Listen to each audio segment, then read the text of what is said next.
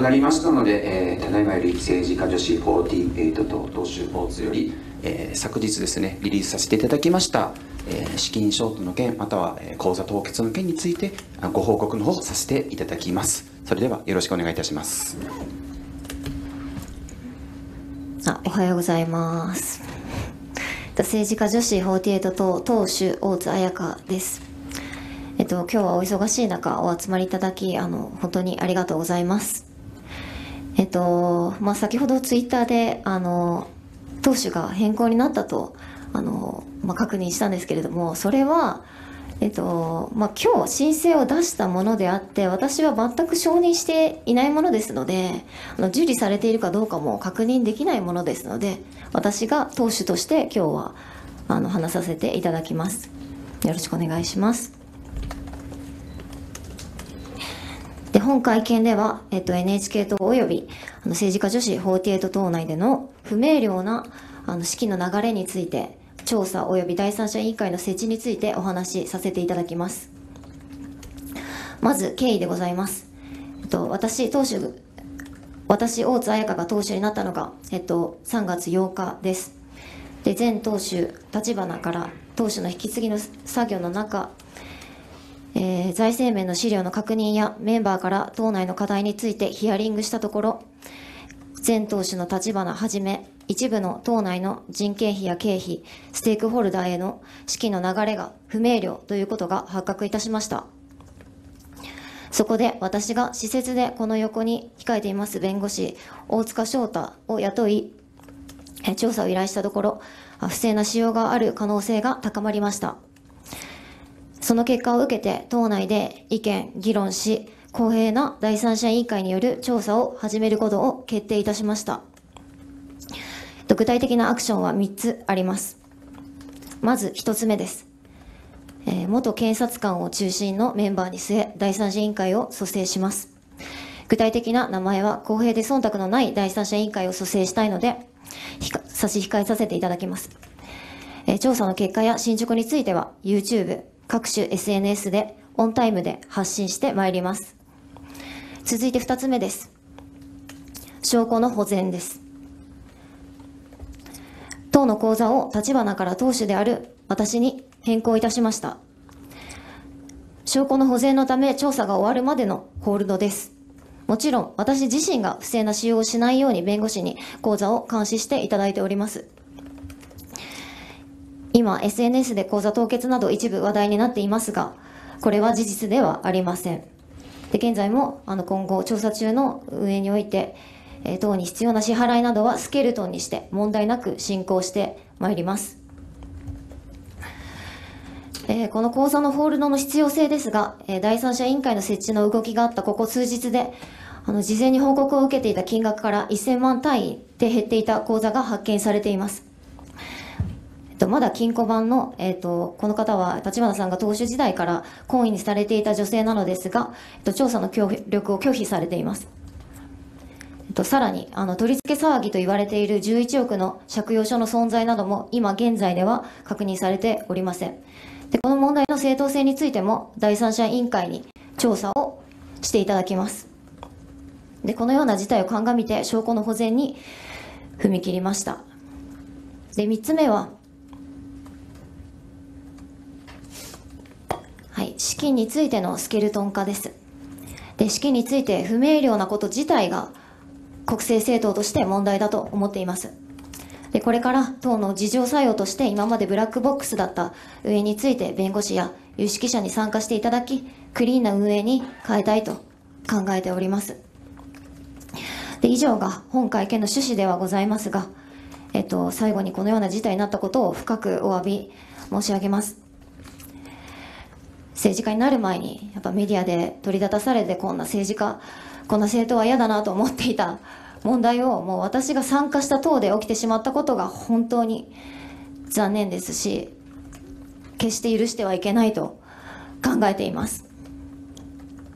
今本当政治と金の問題って大きな政治不信を生んでいると思いますし、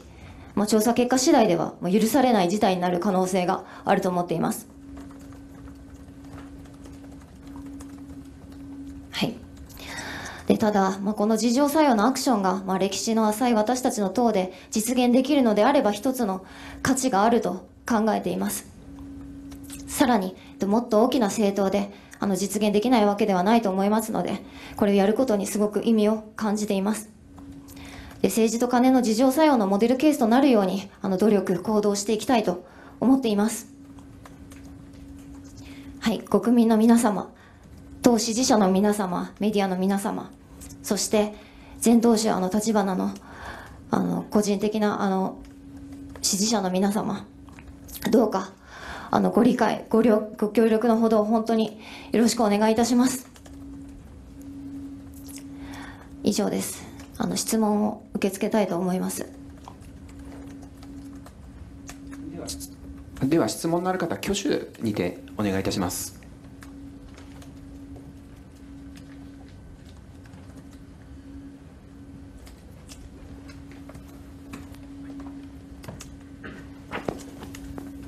フリーライターの選挙地千代です。今朝方、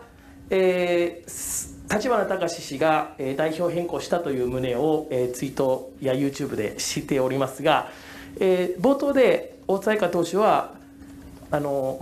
一切同意をしていないとおっしゃいました。だとするならば、これは有印私文書偽造、もしくは刑法157条1項の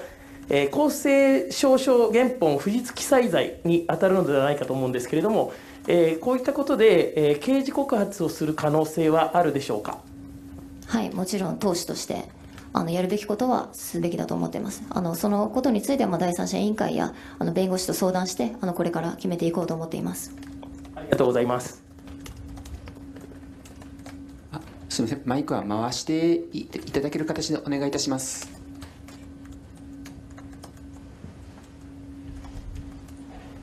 ライターの菅野と申します。先ほどの会見の中で不明瞭な資金の流れというふうにおっしゃってました。具体的にはどういうものがあると現段階で掴んでらっしゃるのか、具体的に、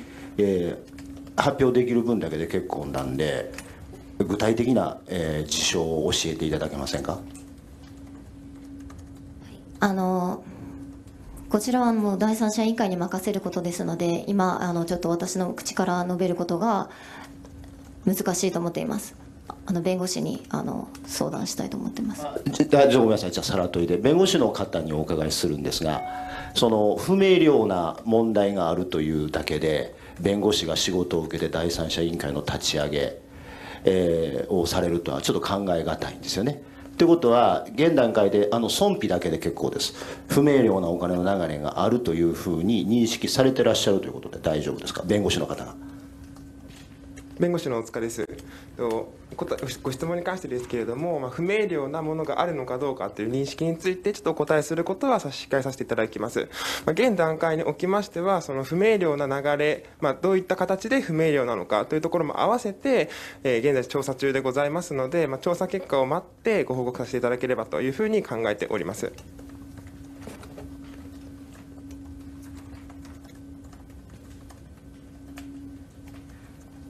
私からは以上です。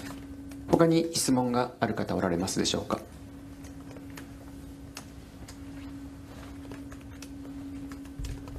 共同通信ですけれども、党首に伺いますが、確認なんですけれども、大津党首はいろいろ選管に届け出とか別の方がされてるみたいですが、党首を今後も続けていくということでよろしいのかということとですね、あとその不明瞭な資金の流れの話ありましたけれども、この対象は立花孝志さんとかその周辺の方という理解でよろしいんでしょうか。はい、党内での立花孝志を含む関連会社などもすべて第三者委員会にとにかくもう資料をすべて委ねて調査を依頼していますので、そちらで検討をお願いしたいなと思っています。フェアに公平にやっていくつもりですので、私がこれを述べることは今のところ差し控えさせていただいています。で、党首としてはもちろんこのお金の流れというのは明瞭にしていくべきだと思っていますので、それが分かるまでは少なくとも私が継続してやっていくつもりであります。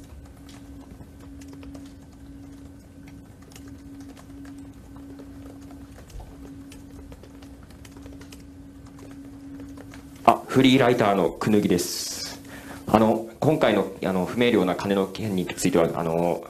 大変国民の方も今回の説明で納得される方もいらっしゃると思うんですけれども、某党内の久保田学という私は側近でしてですね、久保田学との、対談も予定されていたと思うんですけれども、それが中止になったと聞きました。久保田学も氏もですね、不明瞭な金銭についてちょっと不可解なところがあって対談を望んでおりますので、その対談というものは今後予定されていますでしょうか。今のところ考えていません。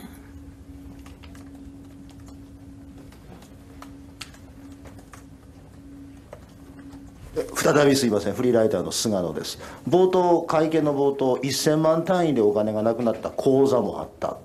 ということは、複数口座があって、今、大津党首はその複数、党が関与する口座すべてをホールドされてるって認識で間違いないですか。いえ、その提出をお願いしているんですけれども、今のところ協力いただけていないというところではあります。で、把握している限りの口座の中では、お金の流れの調査はすべて口座が作られた段階から履歴を追っていますので、そのあたりも今報告できることがやっぱ限られています。申し訳ありません。さら問いで申し訳ないんですけど、今大津代表が持ってらっしゃる口座の数はいくつですか。でかつ党が持っている政党名義で持っている口座は何個あるんでしょう、全体で。それは今ちょっと答えることを差し控えさせていただきます。でも政党助成金が入ってくる口座は一つだけですよね。それは把握しています。わかりました。もう一点だけ教えてください。今現在立花孝志さんがこれまで何億円の借金をされたかっていうのは数字として把握されていらっしゃいますか。私は借用書を見ていませんので、誰に責任があるとか誰に借金をしているのかということ、金額においてもその期日においても把握できていない状況ですので、月曜日にそれを全て提出していただけるように会議を開く予定でありますので、その後もそういうことはYouTube などでオンタイムで発信していく予定であります。わかりました。ありがとうございます。はい、東京スポーツの小林です。すみません、今ですね、現状、大津さん党首ということで、党の意思決定はどういうふうになっているのかという点と、役員の構成、いわゆる黒川さんとか幹事長だと、先日まで主張されてましたけれども、でその辺、今の役員構成がどうなっているのか教えてください。役員構成についてはしっかりとこれから第三者以下の方も含めてこれから考えていこうと思っています。黒川さんに会えると、感謝はしているんですけれども、ちょっと党の運営とは別と考えているので、そのあたりも少しこれから話し合う必要があるなとは思っています。で、私の意思決定においては今日、29日に遡って党首であると党首、の申請を、斉藤議員が今日の朝なさったみたいなんですけれども、その後も私に意思決定を仰ぐようなことが多々ありましたので、私が党首だと捉えていますし、重要なことは私が公認を黒川さんの取り消すかどうかとかいうことについても私が判断を下しました。はい。すいません。そうすると、黒川さんはまだ幹事長という認識でいいということですか、これから話し合うという意味では。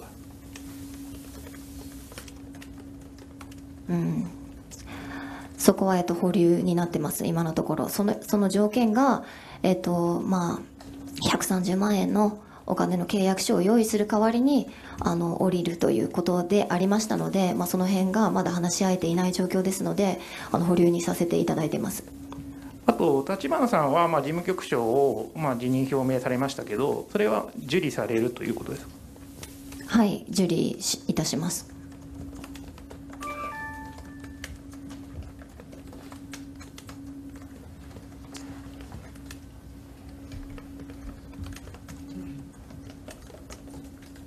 朝日新聞の伊藤と言います。よろしくお願いします。何点かお伺いしたいんですけれども、まず先ほど冒頭ありました、選管の方に立花さんが党首代表変更しましたというツイッターに書類を上げられていると思うんですけれども、これは大津さんの方で何か現在その代表がどうなっているのかっていうのは今のところなんでしょう、そういう変更が行われたという確認ができていないという、そういうことなんでしょうか。はい、私も全く聞いていないし、承認もしていないし、変更がされたかどうか受理も確認はできませんが、紙を見る限り、総務省の印鑑はないので受理されてはいないと思います。はい、ありがとうございます。あとですね、現在大津さんご自身は神奈川県知事選に出られていると思います。この選挙についての影響というか、このまま撤退はせずやられるという、そういう認識でよろしいんでしょうか。はい、今のところ撤退は考えてはおりません。はい。わかりました。ありがとうございます。あと何かもすみません。今この統一地方選で政治家女子48党さんとしては公認候補を出されていると思います。そこへの影響っていうのは今のところ何かあるとお考えでしょうか。いや、もうガーシーのあたりからずっと影響はあると思うんですけれども、本当毎日たくさん事件が起きて、本当に政治家女子の皆さんはすごく動揺があると思います。でも私はやっぱこれをやることに意味があると思っていますし、やっぱ党内のお金の流れにしろ、パワハラの問題にしろ、そういうことはずっと私が党首になった時から内外からいろんな報告を受けてきましたし、私自身が感じてきたことでありますので、これは私が離党して新しい党を始めるとかではなくて、今やらなければいけないことだと思っています。もう私自身もこれをやるかどうかは本当に悩みました。身内やその政治家女子の女の子たちからもすごく心配を受けていますし、こうやって個人攻撃をされたり、自分の家族にも危険が及ぶというか迷惑がかかることではありますので、だけど私目黒区議選でも主張してるんですけど、やっぱりその不正区議とかその党内のいじめとかそういうことも含めて許せないと言ってきたことがやっぱ自分の党内で起きていて、それにやっぱ目をつぶるということができなかったということです。なのでこれからもきっちりと第三者委員会に委ねて行っていく予定ですので、見守っていただければなと思っています。積極的に発信もYouTube の方でしていきますので、よろしくお願いいたします。すみません、何度もありがとうございます。そうしますと、統一地方選現在出られている大津さんご自身も含め、神奈川県知事選に出られている大津さんご自身も含め、今党公認で出られている方々は党公認のままこれは投開票日まで行くし、大津さんご自身の肩書きも投開票日までは党首ということで、そういう認識でこちらはよろしいんでしょうか。はい、私はもちろんその認識でおりますし、私ができることは全てバックアップしていきたいなと思っていますし、政治家女子も応援に行きたいなと思っています。で、私もこの後政治家女子の会議に参加する予定なんですけれども、昨日政治家女子の全体ラインから、立花さんから外されてしまったりとかしたので、参議院会館に入れるのかっていうところも分かりませんが、一応選挙アドバイザーなども伴って女の子たちも安心してこれから選挙に挑めるようにという努力はしたいと思っていますし、この一連の騒動も説明したいなと思っております。わかりました。ありがとうございます。通信ですけれども、ちょっと選挙の関連でもう1点伺いますが、今政治家女子さんの後任で千葉4区と衆院の補選の千葉4区とですね、あと和歌山1区とあと山口4区ですかね、こちらの候補者立てると発表されてますけれども、その方々については後任で出す方向に変わりはないんでしょうかという念のため。はい、変わりはないです。はい。それとちなみにですね、今ちょっとお話あったんですけれども、黒川幹事長、もともと山口4区に出馬されるご予定で後任取り消しとなりましたけれども、その措置についても変わっていないという考えでよろしいんでしょうか。はい、それは変わっていないです。はい。わかりました。ありがとうございます。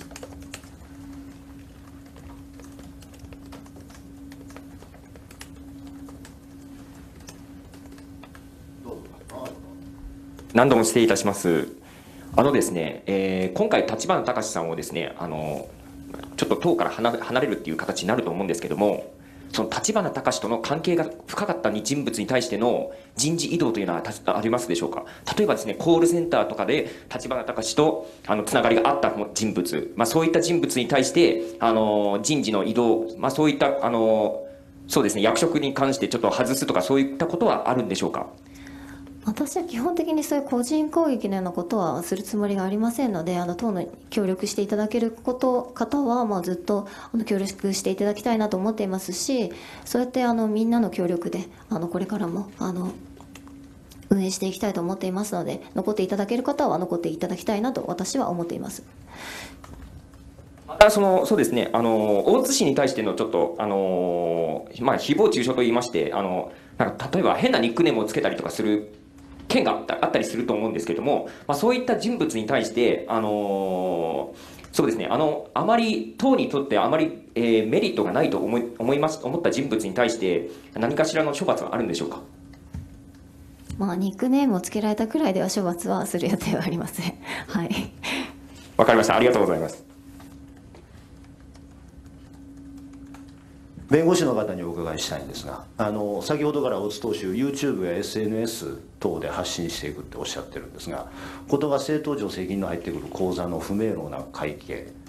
についてですんで、YouTube や SNS では報告としてお話にならないと思うんですね。弁護士の方とお分かりだと思いますけれども、で普通の社会に話を引き戻すために、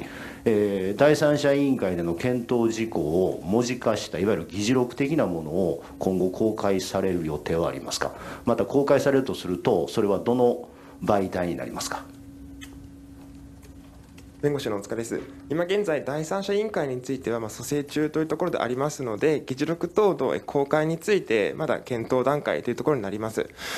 でそのため、仮に公開するとなった場合の媒体についてもまだお答えすることはできません。ではこれ大津党首への質問なんですが、お分かりだと思いますけれども、総務省から支給されている政党助成金、これをもし立花氏が借金の返済に使っていると、これはもう犯罪行為です。でこれ党としての責任を問われると思うんですよね。でそれはもちろん説明責任が発生する。で SNS での発言、 YouTube での動画の公開は説明責任は普通の社会では成立しないじゃないですか。なので、文章で、出されるということがあったら、今後今のところは SNS しか窓口がないのかも分かりませんけれども、今までみたいな子どもの話ではなくて大人の話に持っていくところだと思いますんで、大人として確実に文章をどのタイミングでどんな形で出すかということを SNS で発信していただく予定は今のところありますか。これからそれについて話し合って決めていこうと思っているんですけれども、立花さんがすぐに発信されるというところに支持されている方もいらっしゃると思うので、とりあえずの情報は、SNS ですぐに発信はいたしますけれども、正式な情報などは文書の方でももちろん発信していきたいなと思っています。ありがとうございました。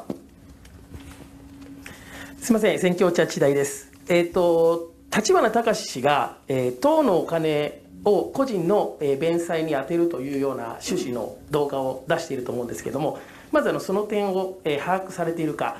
またこうした債務を回しているということを確認されているか、もしくは確認されていないのであればそれを調査する予定があるか、立花氏はその調査に応じるかどうかをお聞きしたいです。調査に応じるかどうかは応じていただきたいなとは思っておりますし、私ではなく第三者委員会の方に調査を依頼するので、私はちょっとそこは答えることができません。はい。もう一点すみません。令和3年11月2日に立花氏は党の収支が黒字になったという趣旨のYouTube を公開しています。今資金はショートしているわけですから、黒字になったとは言い難いというところがあるんですけれども、こういったことも刑事的に追及していく可能性はあるでしょうか。不明瞭なお金の流れがあったせいで、黒字ではなくて今の借金が膨れている状態であれば、もちろんそこについては追及していくことがあると思いますけれども、今はそこについては分からないので答えようがないので、第三者委員会にお任せしようと思っています。はい。それでもう一点、恐縮です。今斉藤健一郎氏が、党首変更ということを出しているんですけれども、それを戻さないと、いろいろもろもろ手続き等ができないんじゃないかと思うんですけれども、すぐにその、異議申し立てといいますか、斉藤健一郎氏の、出している文書について、対応するおつもりはあるでしょうか。はい、虚偽の文章があるかどうかについてもわからないので、私はとりあえずそこはもう承認していませんので、そこは主張していきたいなと思っております。はい、ありがとうございます。すみません、東京商工リサーチなんですけれども、お答えいただける範囲で大津党首でも大塚弁護士もどちらもでいいんですけれども、お伺いしたい点が、先ほどですね、口座凍結は事実ではないというご発言がありました。で、一方で赤字のお話が出た、大幅な赤字というふうなお話で現在、党としては債務超過の状況にあるんでしょうかっていうその点をまずお伺いしたいというのと、あと、もしそういう債務超過の状況だったりとか、あとは赤字が膨れている状況ですと、例えば選挙活動などに使う諸経費、かかる諸経費なんかは今後支払っていけるのかっていう、そういう問題が出てくると思うんですね。そういう部分と、あとはですね、4月5日の立花氏のツイートで、民事再生も党の民事再生を申請するという、おそらくこれは債権者申し立て、債権者さんを集めて債権者申し立てになると思うんですけれども、考えているというご発言があったんですけれども、それに関して防衛策っていうのは取られているのかという、こちらお聞かせください。弁護士の大塚です。私の方からお答えいたします。まず1点目の党の資金関係について債務超過にあるのかどうかというところですけれども、現在党内においてどのような債権を有しており、どのような債務を負っているのか、その正確なところというのを現在調査中でございますので、その点についてはお答えすることは差し控えさせていただきます。で、すみません、2点目はどういったところですか。2点目はもし赤字が今大幅にありますよというような話だったんですけれども、そういう場合って選挙なんかに使う諸経費なんかのお支払いっていうのもなかなか難しい状況なのかなっていうふうに捉えているんですけど、その辺に関してですね。その点についてはですね、まだ現在党内の資金状況について正確な状況について調査中というところでございますので、もし仮にそういった問題があるようであれば、そちらについては当然適切に党として対応していくというところになるかと思います。でもう一点、立花氏が債権者を集めて、民事再生を、第三者申し立てですよね、もう考えているみたいなツイートをですね、4月5日にされていたんですけれども、もしそうなった場合を想定した防衛策っていうのは、っていう点もお伺いしたかったです。その点については、現在民事再生法等の要件について充足しているかという点についても調査中でございます。で、現時点においては、民事再生法の申し立て等がなされているということは把握しておりませんので、その段階になればもちろん対応いたしますし、それ以前に調査結果を通じてですね、何か防衛策として取り得る手段があるということであれば、それはもちろん当然のことながら検討していきたいと思っています。民事再生申し立てられて、それが裁判所で認められた場合ですね、すぐ保全が入っちゃうじゃないですか。その辺を考えて、例えば今から防衛策っていうのを考えているのかなという、こちらと認識だったんですけど、そういうことでもないっていうことですかね。その点についてはですね、その点についてもですね、ちょっと現在についてはお答え差し控えさせていただきたいと思います。ありがとうございます。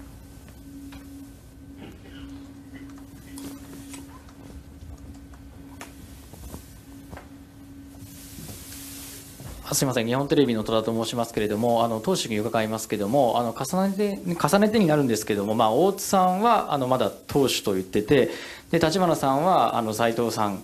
が党首になったと、変更されたとも言っているわけですけれども、これどちらを信じればよいのか、改めて。今日中に分かることだと思いますけれども、今日の朝申請したものであれば、今受理されているかどうかは分からないですよね。だから現段階では私が党首であると思っています。はい。先ほど統一戦終わるまでは党首とおっしゃってましたけれども、そちらについては。統一戦終わるまでは党首というよりは、この事態が全て明らかになるまでは、私が党首でいることは、確実に私はそうしようと思っています。はい。ちょっとじゃあその上でちょっと若干別件なんですけれども、衆参の補欠選挙始まって今党首でいらっしゃいますのでお聞きしますけれども、改めてこの公党としてですね、岸田政権の評価と、あと岸田政権とどう対峙していくのかっていうことをちょっと改めて教えていただければと思います。本日はお金の流れについての会見のみにさせていただきたいので差し控えさせていただきます。はい、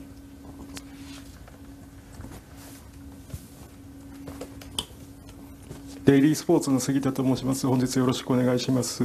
先ほどの立花さんとか斉藤さんのツイッターとか拝見していると、3月29日のお金取り付け騒ぎだって言ってる会見で、大津さんが斉藤さんにその投資を変わるっていうような、それを証拠にして音声とか流してるので、それはもう全然そういう意思はない、認めてないということでよろしいですか。はい、もちろんその後も認めてないことはいろんなメールの文章でも分かっていることだと思うので、それのみを証拠として提出するのは少し無理があるかなと私は思っていますし、私に党首としての判断を委ねることもその後ありましたし、私が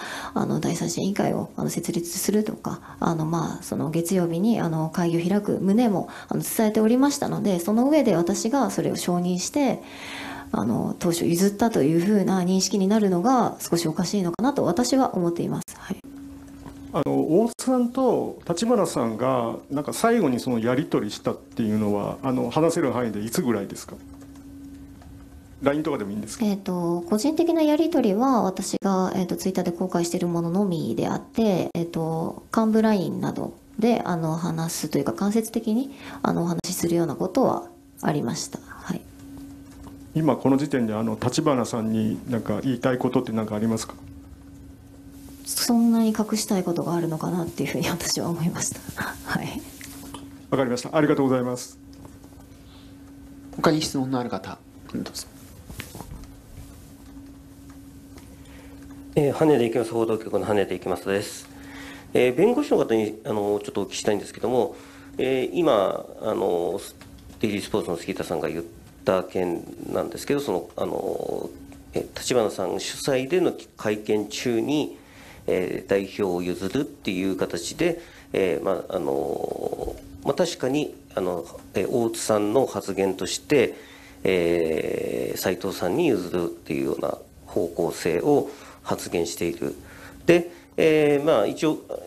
口頭のものでも契約とか成り立つっていうふうによく言われてますが、こういった場合ですね、こういう代表譲るっていうところが公式なYouTube 等で誰でもがその発言を確実に確認できるもので発言してた場合にですね、それが有効としてなるっていうことなのか、それともやはりきちんと書面でやって代表を譲るといった手続きをしてないし、その後にそういう譲る私の理解では譲る方向で考える、その方向でいいけれども、弁護士等に相談した上でっていうところだから相談した上でやっぱりやめますができるような話だと思うんですが、弁護士としてその有効性についてはどうなんでしょうか。どういう見解でしょう。口頭で譲るということについて有効かどうかというところでしょうか。はいおそらくその点については種々の意見があるかと思います。ただ本件について大津の発言として申し上げることができるところといたしましては、譲る方向性みたいなというニュアンスの発言みたいなことはありましたけれども、あくまでその確定的に譲るという意思を持って発言をしたものではないので、この発言につきましては有効ではないというところでお答えさせていただければと思います。わかりました。で、先ほどの立花さんの出した動画をさっと聞いた中では、代表が斉藤さんで、全権を譲って立花さんに全権を譲って党首という呼び名で立花さんを位置づけ、そして浜田さんを幹事長にするというような発言をしており、さらに15時間の政治家女子の会議には大津さんは参加させないということとかですねを言ってました。で実質的にやはり議員という立場でお二人がいて、その二人から入管証発行とかいろいろやってる感じだと、実質大津さんが言っても入れてくれないということもあるでしょうし、あるいは党の関係の書類とかも結局あちらの議員会館なり、船橋ですかね、党の本部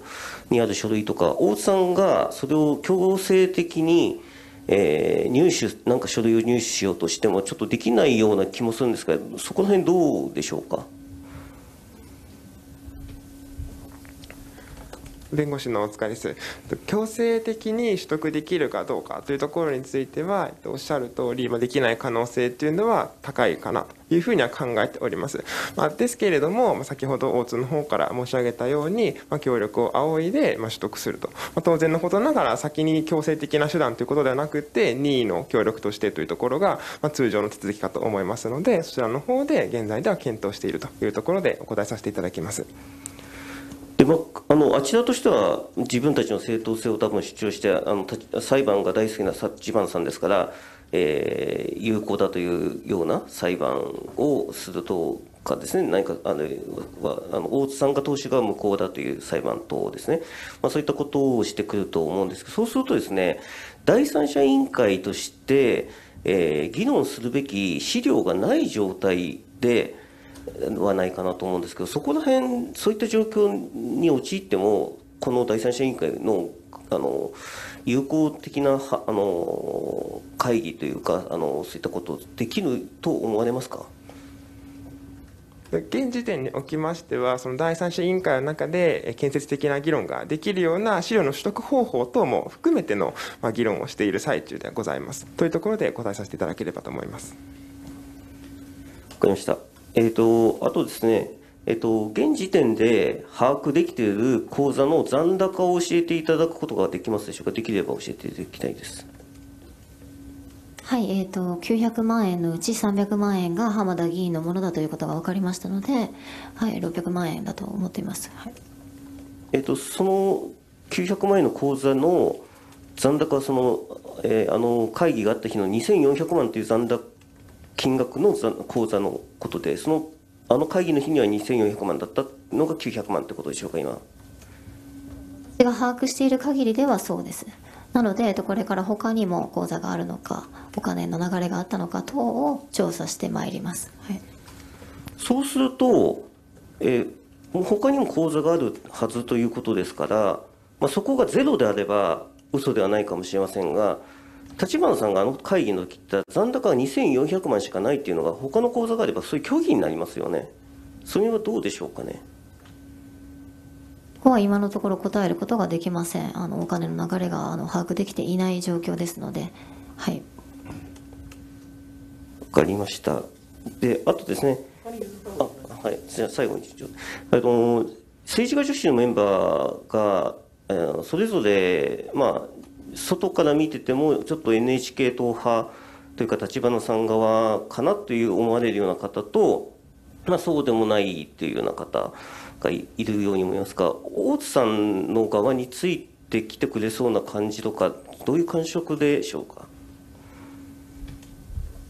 私自身がそうであったように、そういう私派であるとか、例えば黒川さん派であるとか、そういう発言をしたらもう支持されないと、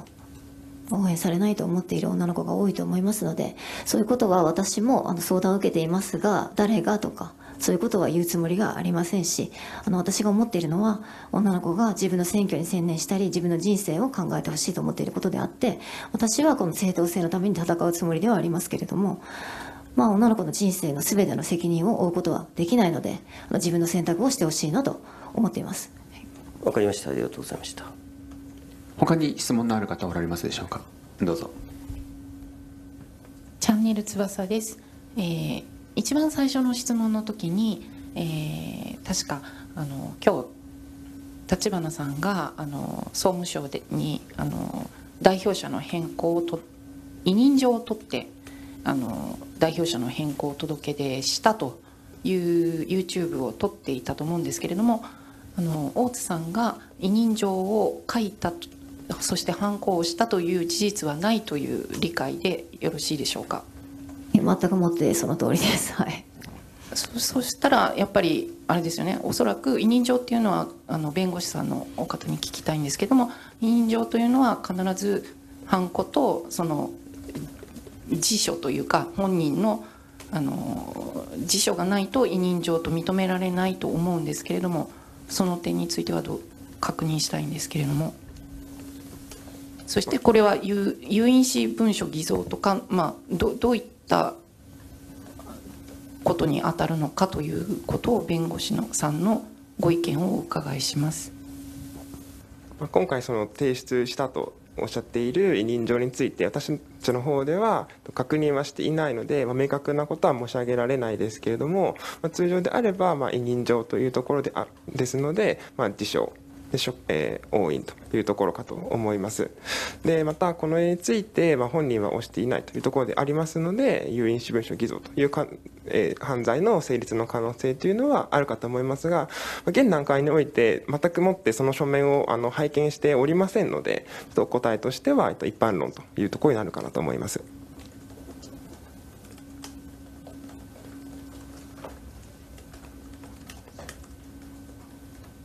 すいません、たびたび資金繰りの点でちょっと伺いたかったんですけど、先ほど口座に600万確認されてるっていう話あったんですけれども、どちらでもお答えいただける範囲で、運転資金がじゃあ600万しか現在ないっていうような認識でよろしかったですか？他の口座が発覚されるまでは党のお金としてはそうです。はい。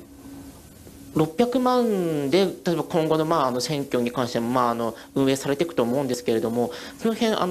資金繰りのご予定っていうのはどのように考えていらっしゃいますか？もし他の口座に現預金がなかった場合っていう。はい、今のところそれについて答えることは差し控えさせていただきたいんですけれども、特殊課の方からも支援の来ていますので、そのあたりは女の子を一人一人当選させるくらいのことはできると思っています。はい、ありがとうございます。他に質問のある方おられますでしょうか。どうぞ。すみません、選挙茶地代です。1点だけ事務的な確認なんですけれども、4月の23日の統一地方選に政治家女子48党が、38人ぐらい候補者出されると思うんですけれども、その候補者の供託金は党が払うと約束になっていたと思います。これはもうすでに支払い済みでしょうか。そのあたりも確認していきたいと思っています。で、供託書はあるので支払い済みと私は認識しています。はい、それを、債権者の方に回すということではなくて、選挙に立候補するということに、そのまま使うというご予定になるでしょうか。はい、その予定です。はい、ありがとうございます。他に質問のある方おられますでしょうか。じゃあ後ろの方どうぞ。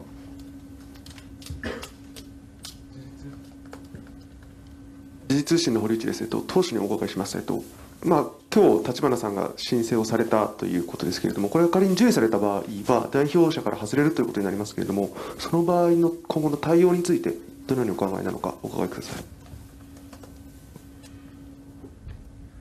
弁護士の大塚の方から回答いたします。その場合については法的な手続きにのっとって適切に対応していくというふうに考えております。以上です。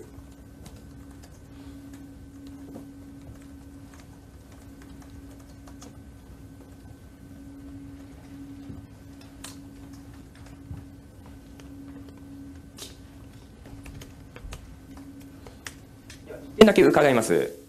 今もその党のスタッフがいらっしゃると思うんですけれども、その給料の支払いに関しては、今後どのように資金繰りをしていくのか、ちょっとご説明いただきたいなと思います。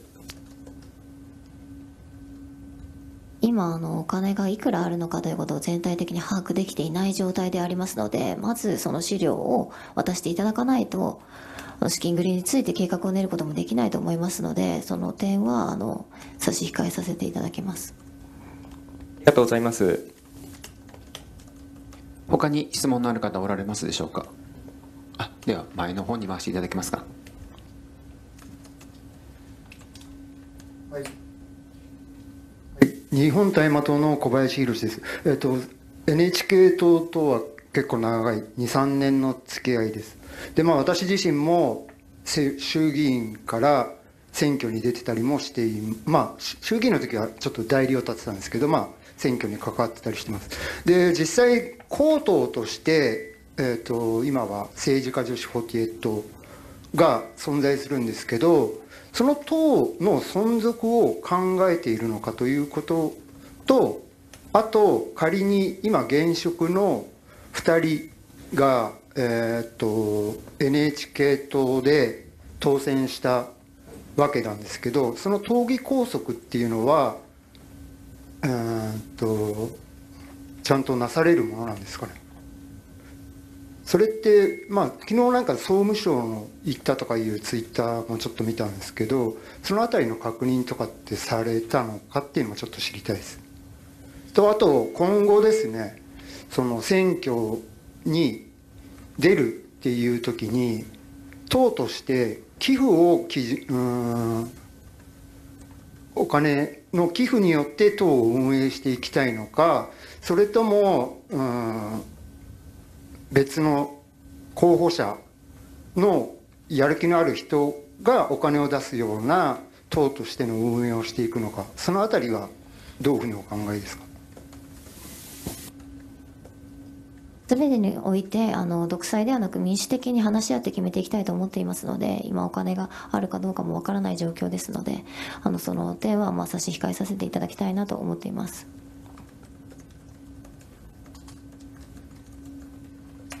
他に質問のある方おられますでしょうか。ではどうぞ。何度も確認のような質問で申し訳ないんですけれども、今斉藤健一郎氏が、その代表を変えるということで、もう提出しているということなので、もしこれが受理されてしまうと、第三者委員会の設置も難しくなるのではないかと思うんですけれども、これについては早急に対応する意思があるということでよろしいでしょうか。はい、もちろん私が承認したことではないので、偽造があったのかどうかということもわからないですし、全てをまず明らかにして異議は唱えさせていただきたいなと思っています。ありがとうございます。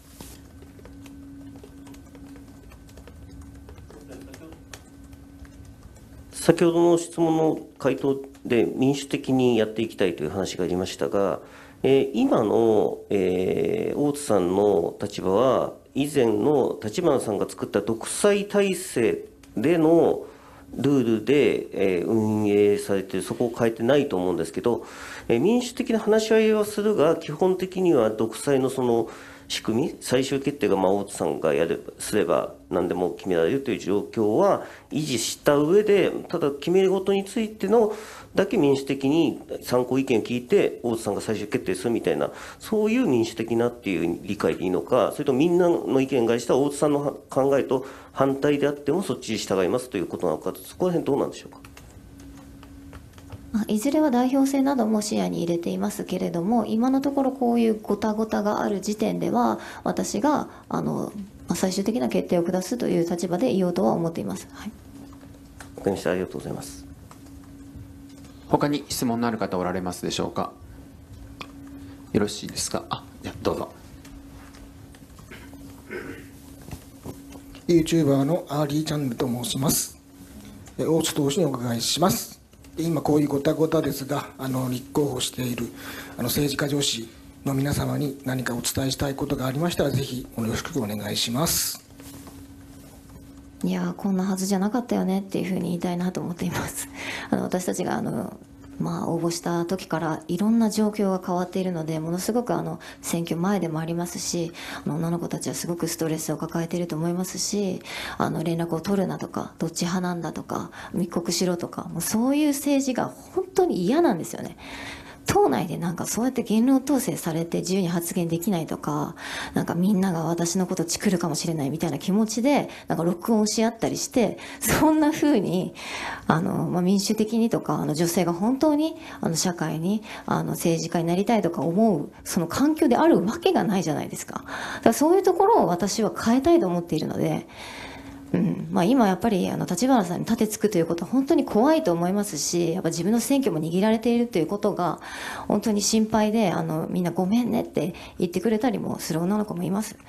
だけど私は本当にそういう環境こそやっぱ変えていきたいとすごく思っているんですね。お金の流れのこともそうですけれども、みんなが自由に発言したりすることが許される当たり前の怯えずに済む環境にしたいと、これから私が党首で居続けるのであれば、今のところそういうふうに取り組んでいきたいなと私は思っています。はい、ありがとうございます。他にご質問がある方おられますでしょうか。もしなければこれにて質疑応答は終了させていただきますがよろしいでしょうか。はい、では質疑応答については終了させていただきます。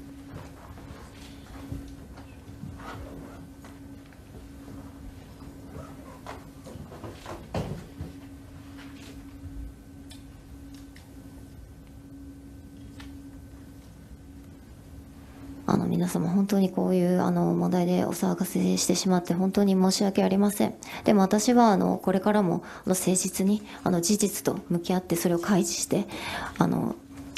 戦っていきたいと思っています。なので協力していただける方は本当に協力していただきたいなと思っていますし、内部で働かれている方も環境を改善したいと思っていらっしゃる方たくさんいると、私が党首になってからもこの会議が、記者会見がこの前29日に行われた後もたくさんの方からご連絡いただきました。なので私はそのためにも戦っていきたいですし、第三者委員会も作りたいと本当に思っています。なのでこうやって頑なに情報開示を拒否して代表を変えるようなことをするような状況、独裁すぎる状況っていうこともやっぱ問題だと思っているし、やっぱ政治と金の流れっていうのが本当に汚いんだなっていう印象もこのことでとてもなんか立候補者の女の子たちもすごく感じたんじゃないかなと思っているので、そういうところを本当にクリーンにスケルトンにしていきたいなと私は思っています。はい、本日はお集まりいただきありがとうございました。終わらせていただきます。では、こちらでですね、政治家女子48党党首大津による報告会の方は終了させていただきます。本日お忙しい中、また急な、記者会見に関しまして、こちらにお越しいただいてありがとうございます。これからもですね、党の方からいろいろ情報等がありましたらですね、明確に発信させていただきますので、どうぞよろしくお願いいたします。以上です。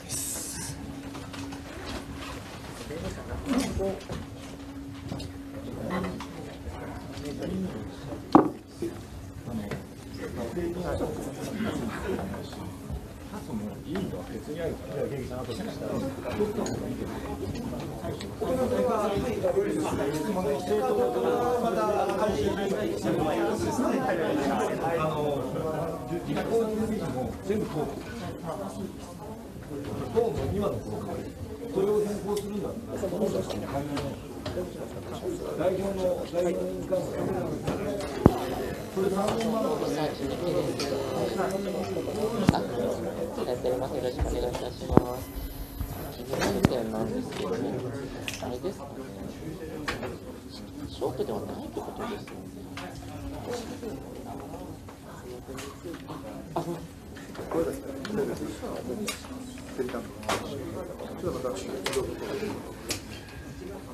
うちが気になる点で、例えば、おそらくそうリースとかね、そうじゃないですよね。ショートで書いてあったんで、私に行きなさいって言われて来たんですよ。そうなんですよ。じゃあでも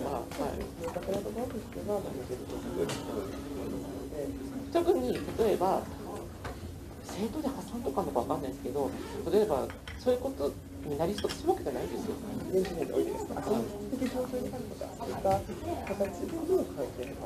すよね。あと手形とか使ってないですもんね。それもわかります。すいません、ありがとうございます。